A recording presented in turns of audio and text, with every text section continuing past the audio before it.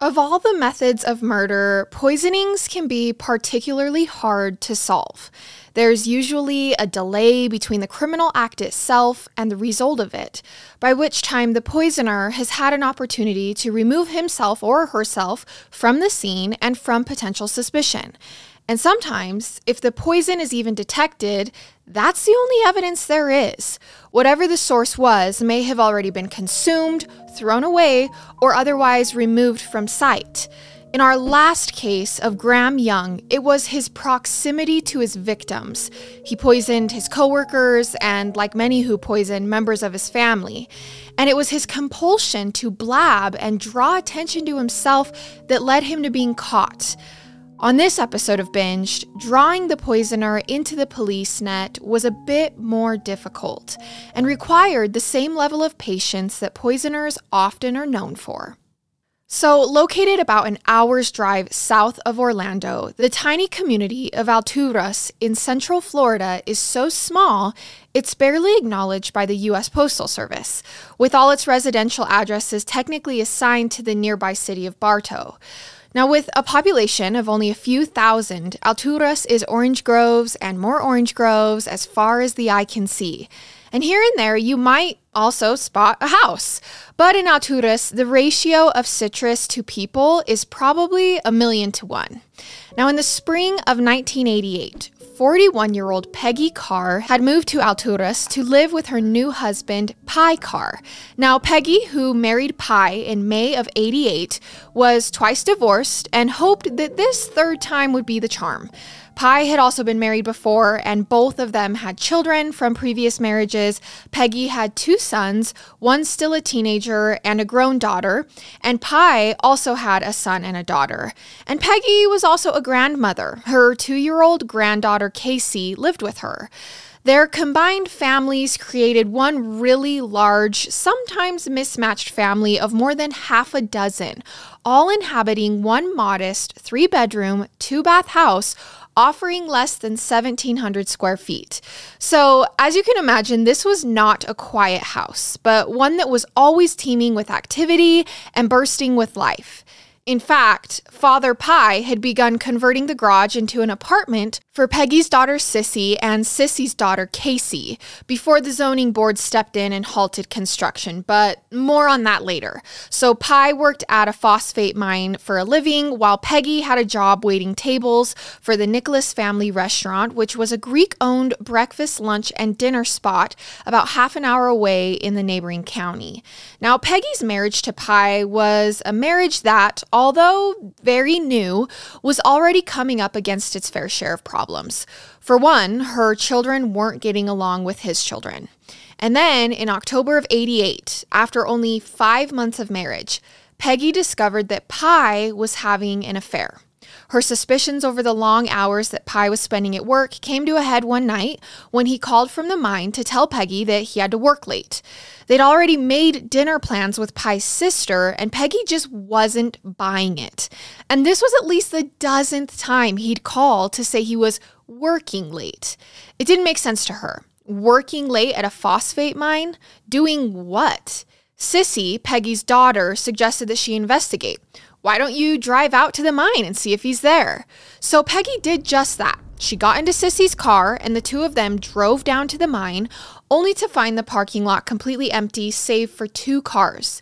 One was Pi's, and the other belonged to an old girlfriend of his. So that pretty much validated Peggy's suspicions, and she was wrecked. And if that wasn't enough, Pi's daughter, Tammy, then accused Peggy's son, Dwayne, of stealing stereo equipment from a friend of hers. And all of this was just too much for Peggy. So she packed a few bags and moved out of the house with her children and grandchildren, checking into a room at the Tropical Motel. But before leaving, she spilled her heart into a note addressed to Pi and left it in the house for her husband to read. Quote, "I'm going to give you some time to think about us," she wrote. "I can't live like we have been. No respect from the kids, not talking, not caring. I love you and I want to be your wife. Key word is wife. I can't imagine living without you," she wrote, "but I can if you don't want me."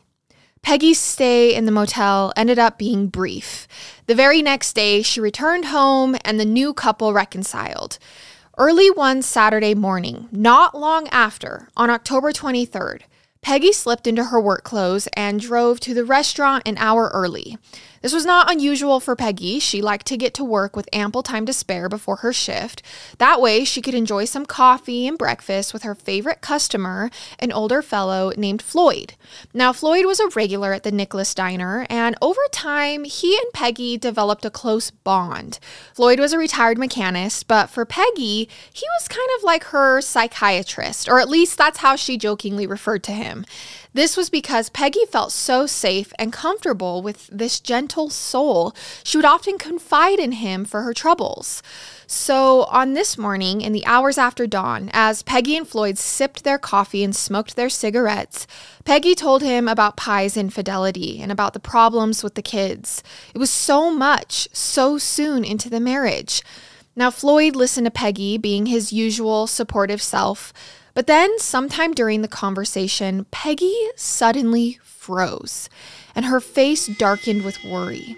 She clutched her chest, looked at Floyd, and told him, "Floyd, I think I'm having a heart attack." The pain in her chest was getting worse by the minute. Feelings of pins and needles, accompanied by an intense burning sensation, radiated outward from her chest toward her stomach and limbs. Now, Floyd had been a medic back in his Army days and had retained his knowledge and training, so he knew what to look for. "Give me your hands," he said. He pressed his fingers against her wrist. Peggy's heart rate was normal. Her breathing seemed normal. Her complexion, the color of her fingernail beds, everything looked fine. There was no indication that Peggy was having a heart attack like she suspected. But over the next half hour, Peggy just kept feeling sicker and sicker. And yet nothing outwardly changed. Now, Floyd continued to reassure her that her vitals and coloration were fine. It must all be in her mind, he said, psychosomatic. So once the clock struck 7 and Peggy's morning shift officially began, she slid into her smock and began work. But it was right out of the gate, an uphill struggle. Shuttling food back and forth from kitchen to table all day had never been more of a labor for Peggy, who was already exhausted before she even left Floyd's booth. Early that afternoon, her daughter Sissy arrived at the restaurant. She also worked there as a server, just like her mom. And as Sissy began her shift, she asked her mom if she wouldn't mind picking up her little girl Casey after work, who they all lived together, remember. Now, Peggy agreed, but it was obvious that she wasn't feeling up to it. "My legs are hurting me real bad," she told Sissy, "and my hands are numb." Sissy felt her mother's hands. They were ice cold to the touch. "Why don't you just go home and take it easy," Sissy said, sounding concerned. "Casey can lay down and nap with you." So Peggy left, picked up Casey, and returned home to the house she shared with Pi. He wasn't home, however. He had gone out of town for a weekend hunting trip, so the house would be empty till he returned early that evening. And then, when Pi finally came home, he found his wife lying on the couch, drained of vitality, barely able to greet him. But rather than calling a doctor, he called up his sister, Carolyn. And I should clarify, though, that Carolyn happened to be a nurse, and she lived only a mile away. So by the time that Carolyn showed up with her blood pressure monitor, only a short time later, Peggy's condition had worsened to a point where she was seriously thinking about going to the emergency room. But once again, her vitals were normal, so whatever was ailing Peggy, it didn't seem measurable. When Sissy returned home from work that night, she was confronted by the sight of her mother lying in bed, stiff and barely moving, with the covers pulled completely over her. She was pale, her skin was chalky, and her lips were cracked. "You don't know how bad it hurts," she told her daughter. Peggy was so weak by this point that she needed her daughter's help even making it to the toilet, even though it was mere feet away from the bed. Now, when Peggy was done in the bathroom, Sissy helped her mother back to the bed, where the ailing woman immediately collapsed from exhaustion, begging her daughter to make the pain go away. Meanwhile, Pi was in the kitchen drinking a cocktail. "Are you going to take her to the hospital?" Peggy's daughter asked him. "No," he said. His eyes and attention were focused elsewhere. "She's just got a virus or something," he said dismissively. Now, Sissy returned to her mother's bedside to kiss her goodnight, but Peggy couldn't even open her eyes or respond. So that's when Sissy insisted on taking her mother to the hospital. But then Pie's tone became gruff and annoyed. "No," he barked, putting down his glass of vodka and OJ. "She said she doesn't want to go." Sissy stalked off to the garage to her half-completed apartment where she lived with Casey, her 2-year-old daughter. Half an hour before midnight, Peggy's condition had deteriorated to the point where Pie was compelled to ask if she wanted to go to the Bartow Memorial Hospital. And with what little energy she could muster, Peggy answered in the affirmative. So Pie loaded his wife up into his pickup and drove her to the nearest hospital. Now, Sissy, her daughter, followed close behind with her daughter Casey in the car seat, and when they got there, Peggy was taken into the examining room. To the medical staff, she clearly appeared to have weakness on both sides of her face, and her hands were freezing cold. As the doctor shone his light into her eyes, Peggy weakly rasped, "I feel like I'm on fire." But the doctor found no obvious cause. Despite Peggy's appearance and her complaints, none of the tests performed revealed anything abnormal. 3 days later, 3 days after she was first admitted, Peggy was showing no signs of improvement. The doctors remained mystified and, much like Floyd back at the restaurant, suggested that her symptoms just must be psychosomatic. But she bristled upon hearing this. There was just no way. Merely being lightly touched on the arm sent soul-shaking pain shooting through her, down to her bones. This was like nothing that Peggy had ever experienced before, and she knew it wasn't all in her head. This was real. But then the clouds began to part. Peggy suddenly felt better, and that trademark sassy personality began to return just as the color came back to her face. It seemed like Peggy Carr was on the road to recovery, and whatever her mystery ailment was, it was apparently packing its bags and moving on just as unceremoniously as it had arrived. She was discharged less than a week from the date she was admitted, and then she was back at home with Pie. The afternoon following Peggy's return, Pie's sister Carolyn came by the house with a fried chicken meal, and while setting the table and serving, she pulled some 16-ounce glass bottles of Coca-Cola from the carton on the kitchen floor and poured them over ice.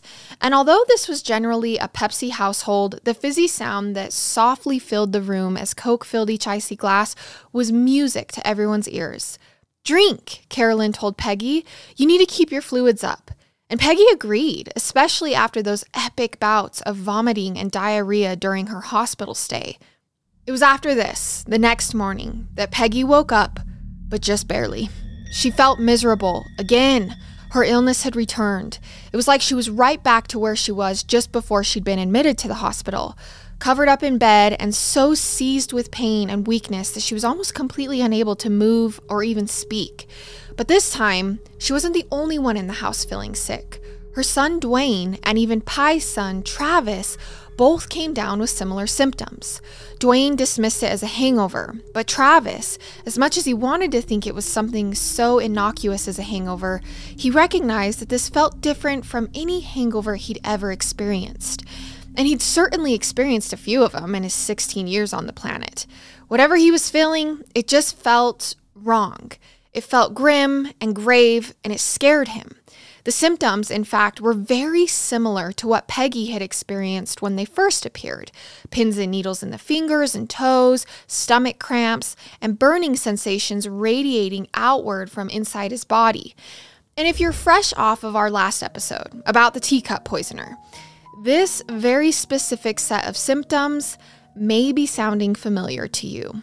It was at this point that Dwayne's toes and feet also began tingling, so he took a jog to town and back, thinking that he just needed to get his blood circulating. But the pain only grew. By the time he had jogged back to the house, Dwayne felt like he was walking on a bed of red-hot needles.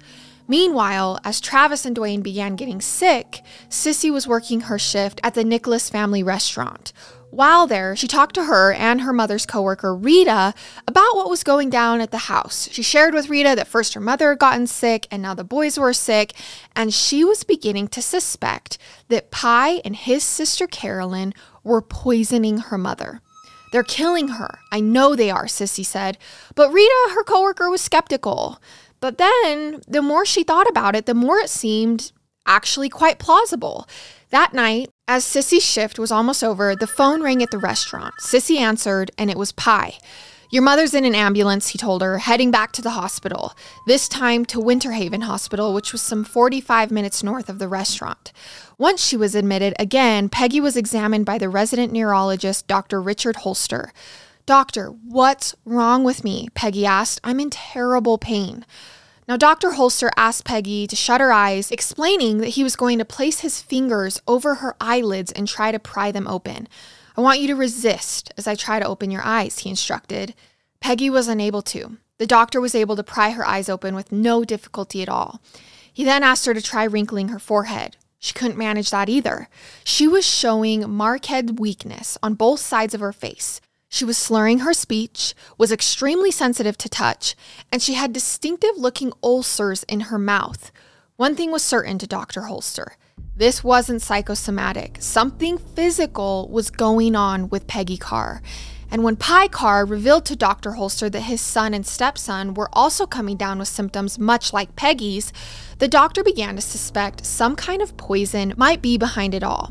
He asked Pi about possible chemical sources inside the house, if any pesticides had been recently used around the property, but Pi could recall nothing of the kind.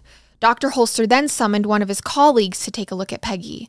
One thing that both Dr. Holster and his colleague immediately noticed was that when Peggy lifted her head from the hospital gurney, a huge clump of her hair stayed behind, having fallen out of her head.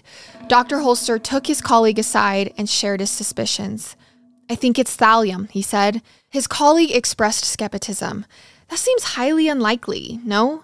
Dr. Holster agreed, but he argued he also couldn't think of anything else that would fit so neatly into Peggy's systems. So they took a sample of Peggy's urine and they sent it away for analysis. Now, meanwhile, Peggy's sister Shirley, who was a long-haul truck driver, drove down from Alabama for a visit. By the time her sister showed up, Peggy was unable to even open her eyes. Shirley's first glimpse of her sister upon arrival was the sight of Peggy hooked up to tubes that went into her nose and throat, with her hands tied down to prevent her from removing them. Peggy could hear her sister talking to her, but she couldn't open her mouth to respond. She could only move her fingers, and fortunately, she knew sign language because both their mother and father had been deaf. So Shirley asked, "Do you know who this is?" Peggy signed the letters, spelling out yes. Shirley touched her sister, who was cold as a corpse. "How are you feeling?" she asked. Peggy signed the letters, spelling out, "I hurt." Soon after, the results from the urinalysis came back. Peggy had so much thallium in her system, 50 times the maximum safe amount for human exposure, that it seemed almost certain she would die. And it seemed unlikely this was some kind of accidental or incidental exposure. Her system contained 20,000 times the amount to be expected as a result of natural exposure to it in the environment. So at this point, Dr. Holster confided in his colleague that he believed his patient, Peggy, had been intentionally poisoned.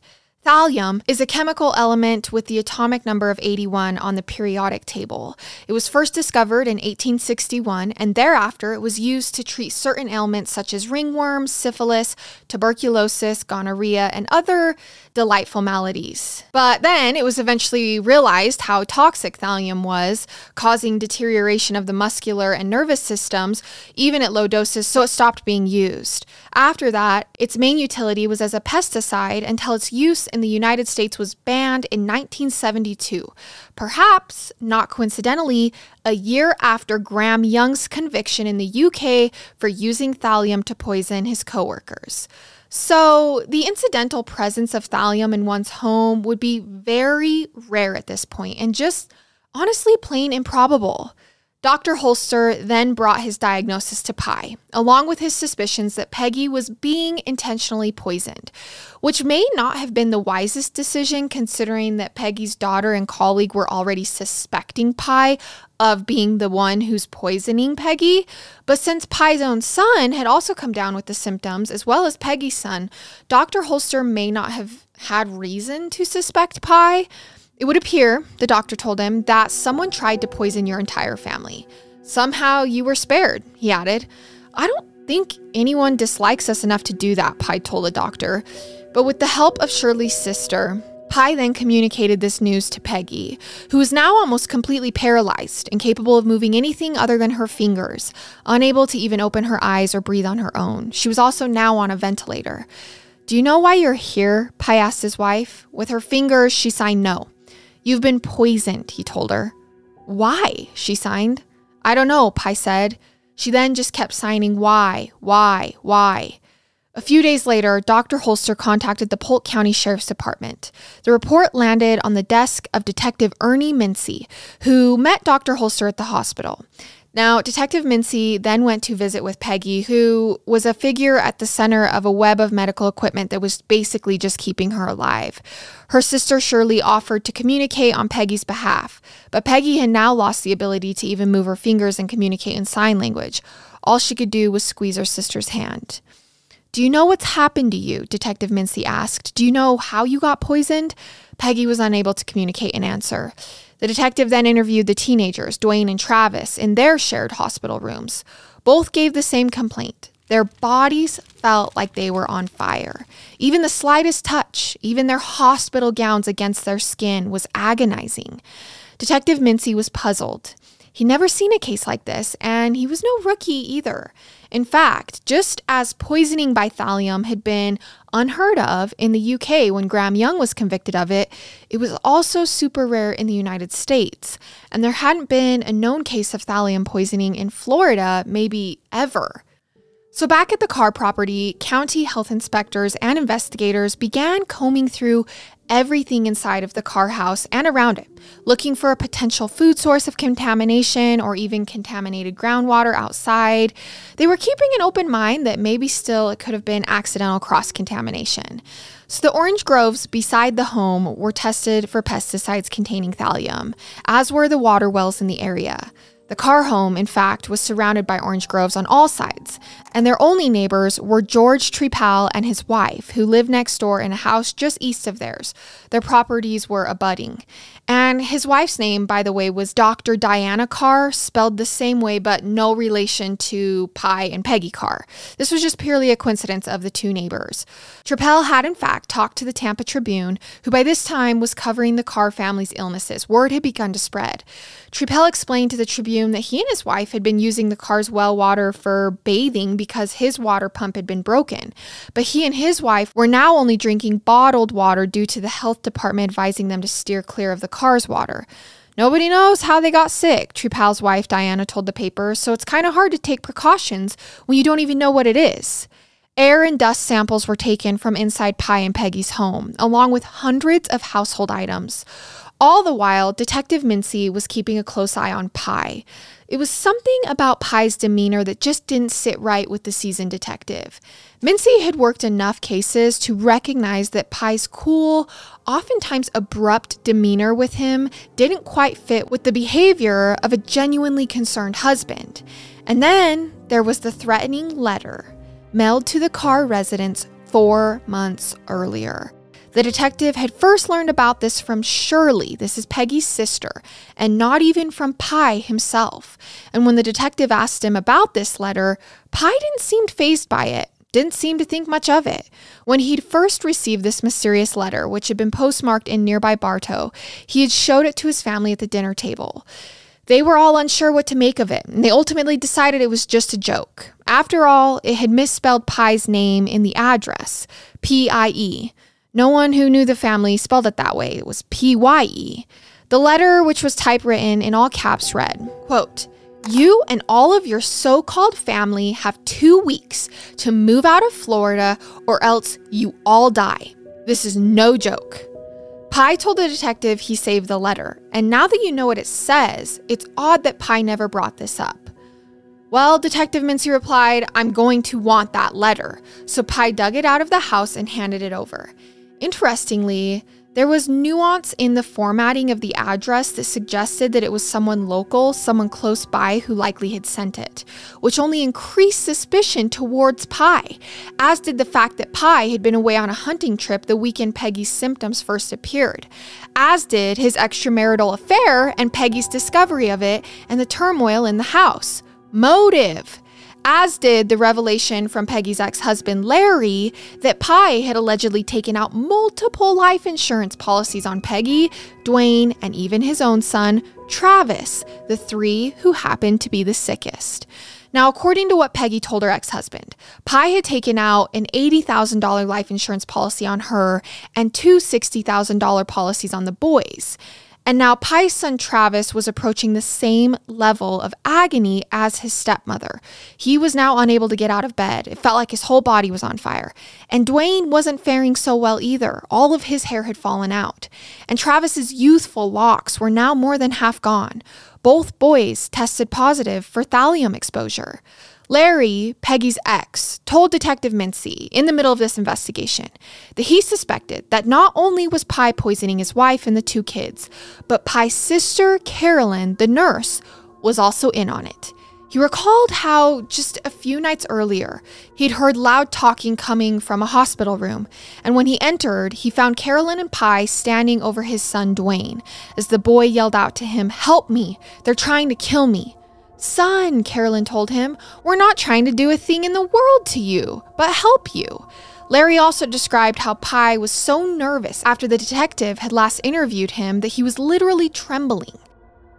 None of this looked good for Pi, and Peggy's older son Alan, who had moved away to join the Navy, was only now just hearing about his brothers and his mother's conditions, as Pi had prohibited Peggy's daughter Sissy from calling him for no good reason.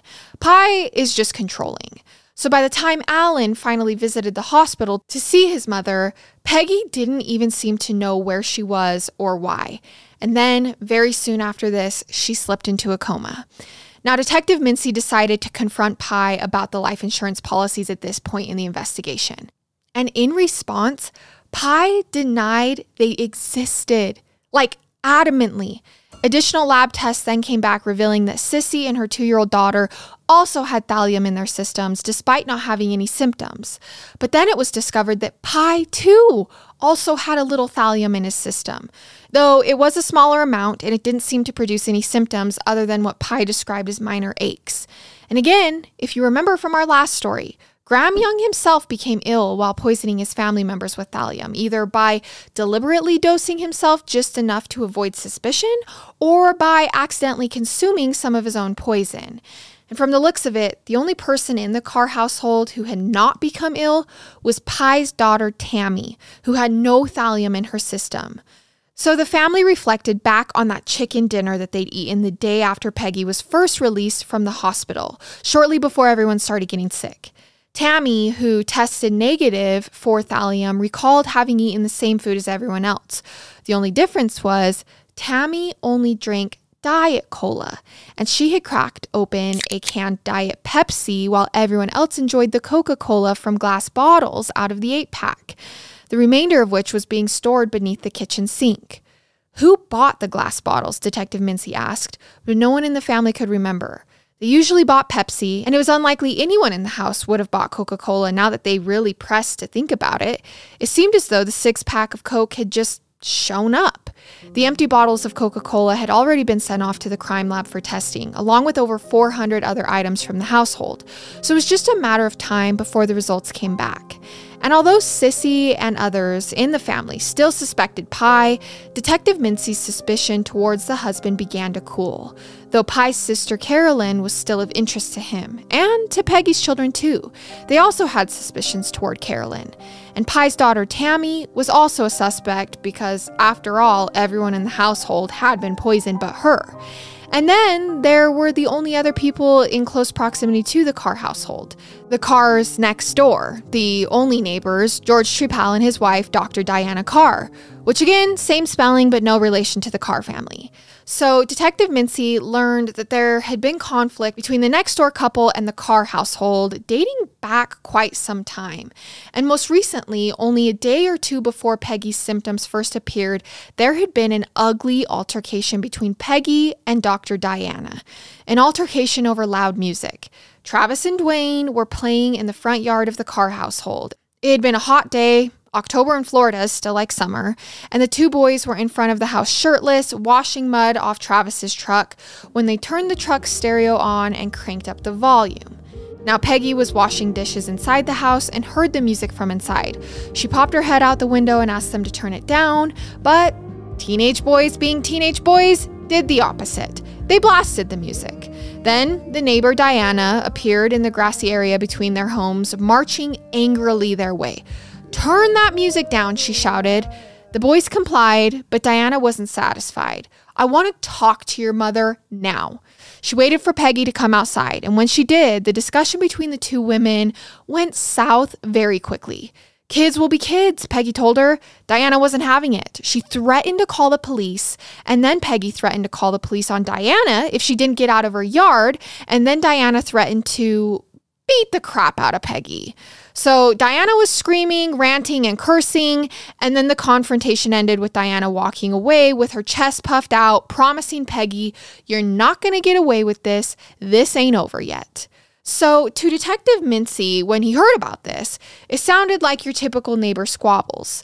Insufficient motive to commit murder, but nevertheless, he felt it important to interview the couple anyway. Due diligence. But he was finding it rather challenging getting an interview with them. It required a surprising level of persistence, as it seemed that the couple was never at home, or they just weren't coming to their door. Now, finally, one afternoon, the detective located Dr. Diana at her office, out of which her practice as an orthopedic surgeon was based. She told the detective that she didn't socialize with her neighbors. "They're not my type of people," she explained. She downplayed the altercation with Peggy, suggesting it was just your average spat between neighbors, which is pretty much what Detective Mincy had assumed in the first place. "Do you use thallium at your practice?" the detective asked. Diana said she did not, nor did she have any access to it. "But I did read about it," she said, "in this Agatha Christie novel, The Pale Horse," which faithful listeners to this batch of Binged will recognize as the book that possibly first introduced serial poisoner Graham Young to thallium, which became his poison of choice. But the detective wasn't much impacted by this or anything else that Diana had to share. If anything was curious to him, it was Diana's strangely upbeat demeanor when talking about her neighbors being poisoned. But nothing else really raised any red flags to him. At this point, there were so many possibilities. On December 2nd, the phone rang at Detective Mincy's office while he was away. It was the head chemist at the Florida State Crime Lab. When Mincy got the message, he called back and got the news. They'd discovered the source of the thallium among the nearly 450 items from the car household they'd tested. It was the empty Coca-Cola bottles. In a thin, sludgy film left behind at the bottom of each bottle, they detected substantial quantities of thallium. The priority task now was to locate the remaining 4 unopened bottles of Coca-Cola and test them too. Meanwhile, the Coca-Cola company was contacted to determine if it were possible that the thallium contamination happened somewhere along the production line, not at the car household. Coca-Cola advised that this was absolutely impossible. No other cases of thallium poisoning or contamination had been reported. And given how the bottling process works, even if the poison was introduced by someone working at the plant, it would be impossible for all 4 bottles, or all 8, assuming the other 4 bottles were also laced, to end up in the same 8-pack.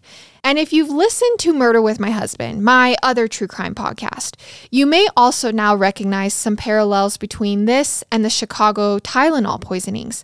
A crime rhyme, if you will. So when the unopened bottles of Coca-Cola from the Carr household were received at the state crime lab, the first order of business was to inspect for any signs of tampering. And at first glance, there were none. The metal bottle caps were secured fastly with no visible indentations or tool marks.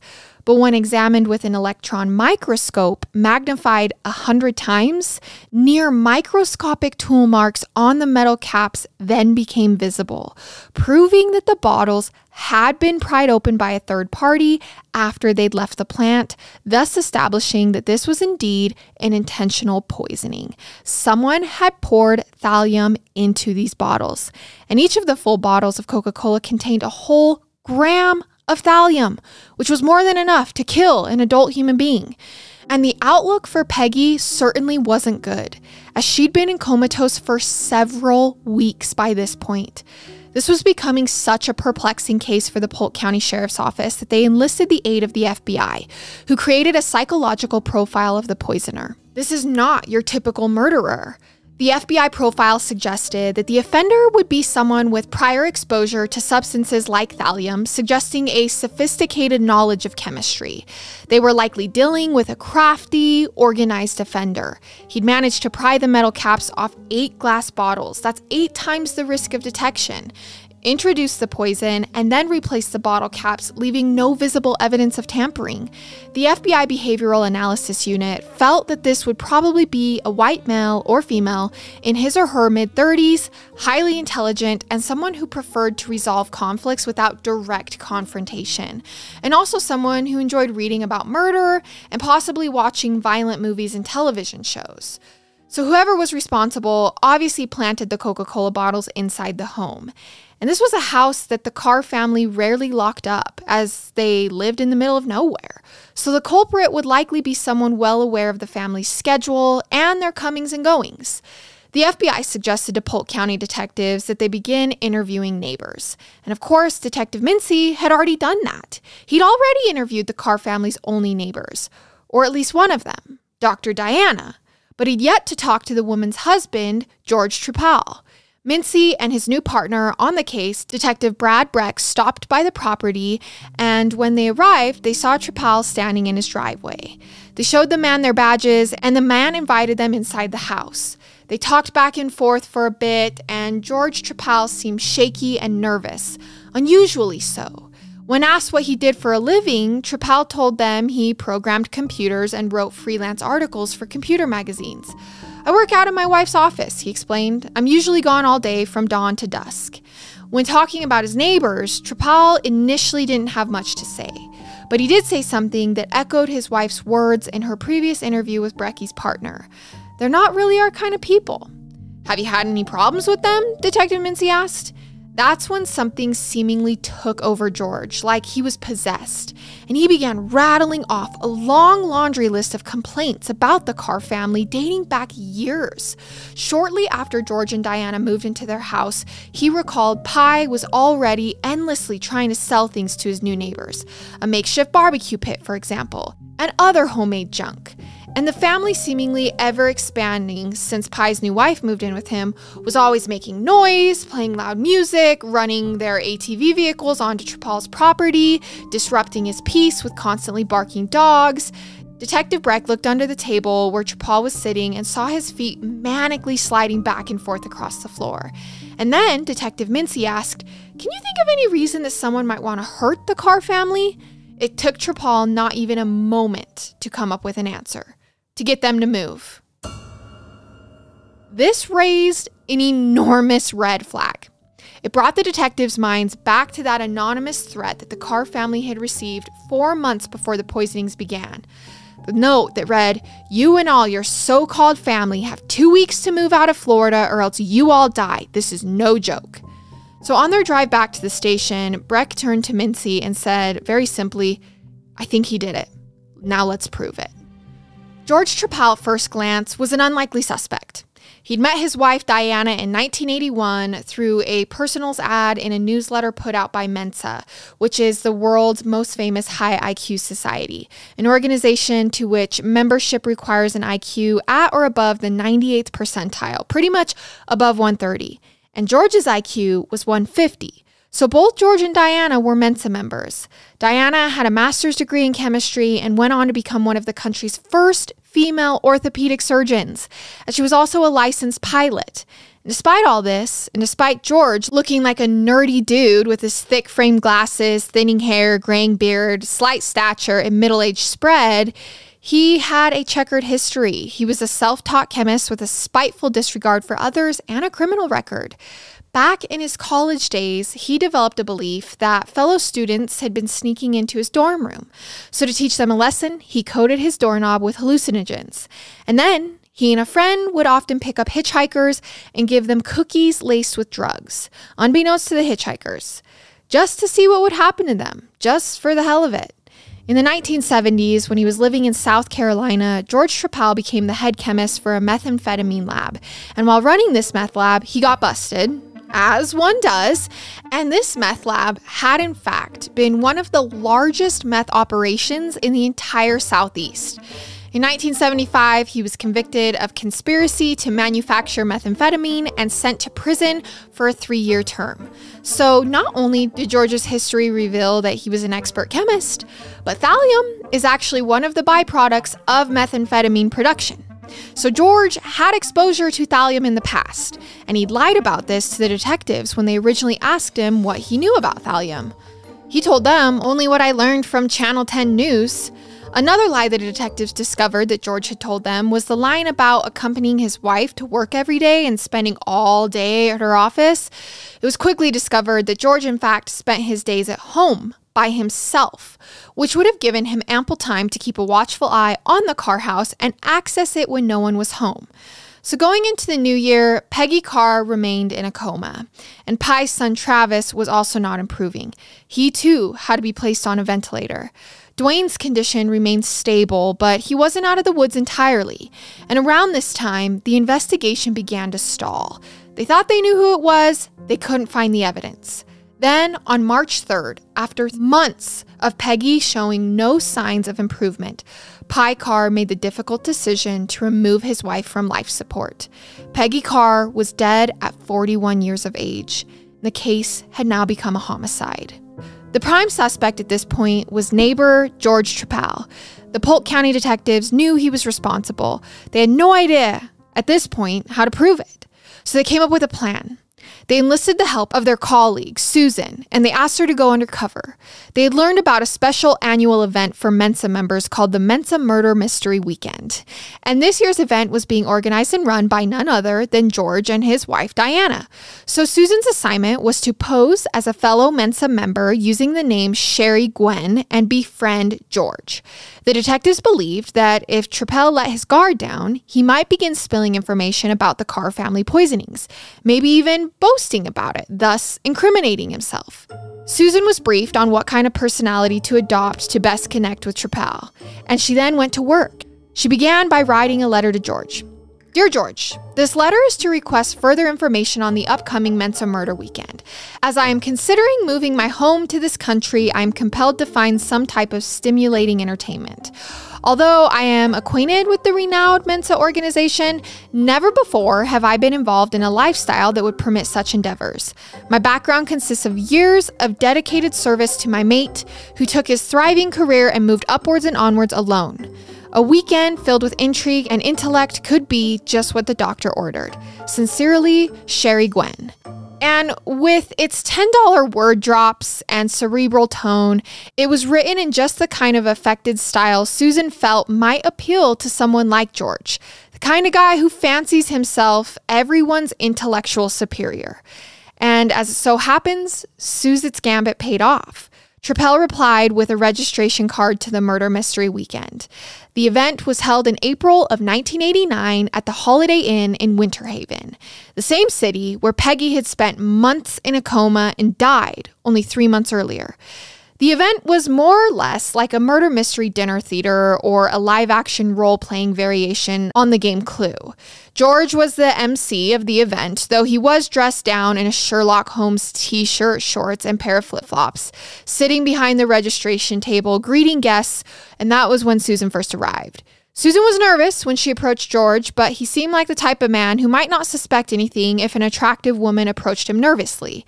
He might instead interpret this anxiety as accessibility. And indeed, George was friendly with Susan upon first contact and handed her a welcome packet containing the rules of the event and other materials. And among the materials was a booklet for the event George had written with the title Voodoo for Fun and Profit, a Mensa Murder Weekend Report. Peggy opened the booklet and scanned it for anything of case value.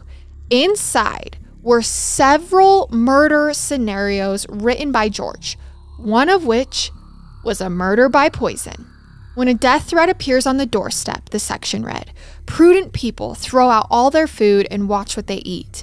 Most items on a doorstep are just a neighbor's way of saying, I don't like you, move or else. While at the event, Susan overheard that George's wife Diana was also there, but sequestered away in the kitchen where she was doing all the cooking for the event. Considering what these people were suspected of, Susan lost her appetite for the rest of the day. I don't blame her. At one point on the first day of the event, Susan watched as George stepped away to talk to his wife. And his posture, the way he knocked on the door of the kitchen, it was all so submissive, like George was afraid of his wife.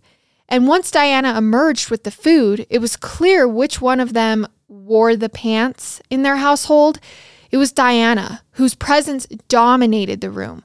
With a loud voice and assured, almost masculine way of moving about, she positively dwarfed her relatively mousy husband. Susan almost felt pity for the man. As the night wound down, Susan approached George as he was talking with a small group of friends and attendees. She hung around as the crowd thinned out and engaged with him, using flattery and sustained interest to hook his attention.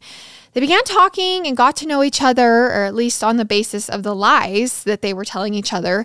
Susan, of course, was pretending to be Sherry, a recent divorcee who was new to the area, while George lied about having degrees in chemistry and psychology, which Susan knew to be false because she was a detective and she'd already pulled his background and academic records. But she pressed on, continuing the game of being undercover, as well as the murder mystery weekend game, which resumed the following morning. And that's when the murder roleplay began. Each of the participants wore a name tag with the name of the character they were playing in the roleplay. Susan's was Roberta Putnam.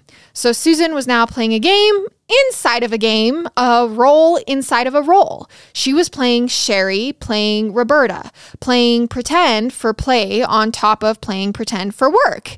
Some of the murders in the game indeed had echoes of the real-life murder Susan was investigating. Victims cut down by poison, threatening anonymous notes, and in one scenario, an undercover spy was assassinated after being found out. This happened to hit a little too close to home for Susan, who was on edge all throughout the weekend, afraid of being outsmarted by these so-called geniuses around her. Every plate of food, every beverage placed before her was served with an invisible existential condiment. Danger. Could there be thallium in these tacos? In this glass of iced tea? But Susan powered through it all. And every time she had an opportunity to do so, Susan struck up conversations with George. She began to reveal more and more pieces of the fictional life she constructed for Sherry. Her divorce hadn't yet been finalized, she told George, and it was a messy one. And while she and her attorney were expecting to get the house in the divorce settlement, she was, in the meantime, without a place to stay. Hearing this, George told her that because his wife was feeling overworked, she was considering relocating her practice, and they expected to be leaving town soon, but would keep ownership of the house and simply rent it out. Privately, Susan thought, they're leaving town because they're beginning to feel the heat of the investigation. They want to get out of Dodge. But in this, Susan also saw a remarkable opportunity. An opportunity to take up residence at the home of a murder suspect. By the end of the weekend, Susan had successfully befriended the prime suspect in Peggy Carr's murder. Sherry complimented George on how successful the event had been, playing at his ego. She also told him she'd be in touch about the house. Now, over the next several months, Susan got closer to George and his wife. She'd have dinner with the couple, visit George at his office, meet him for lunch. She was a full undercover cop.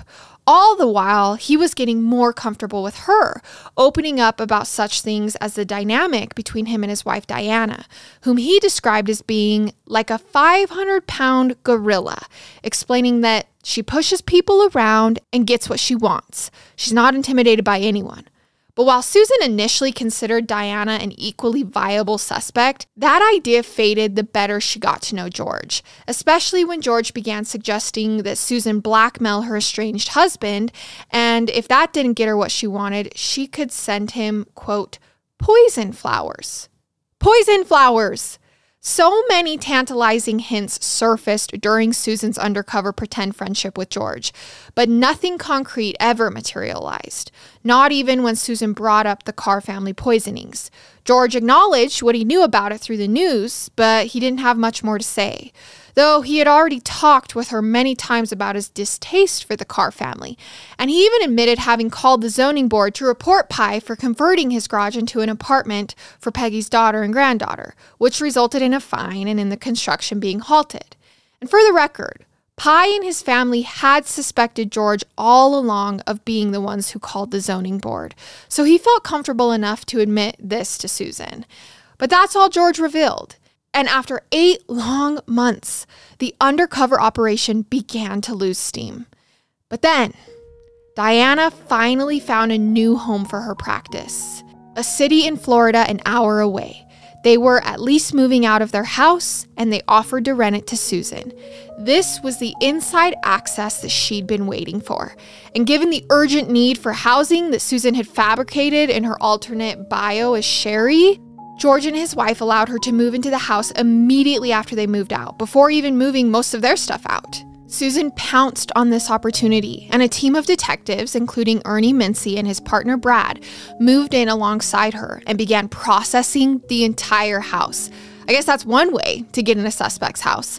By this point, it had been nearly a year since Peggy Carr's death, and as the detectives from Polk County searched the house, bagging and tagging everything of potential interest, they found a secret passageway, which led to a creepy hidden room with all sorts of bondage equipment and a mannequin.